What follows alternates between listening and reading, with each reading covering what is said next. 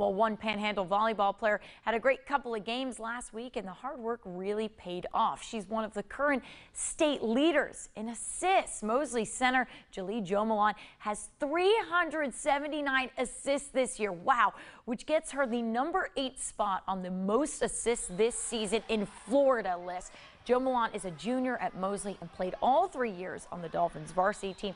She said she was so excited to be given this honor, and it wouldn't have been possible without her teammates. Really cool. Like, I never thought it'd be me, but it's awesome. Yeah, it wouldn't be for them, like, without their passing and them killing the ball to where I would have these assists. And yeah, just them. Mosley will take on Leon tomorrow night at 6 p.m.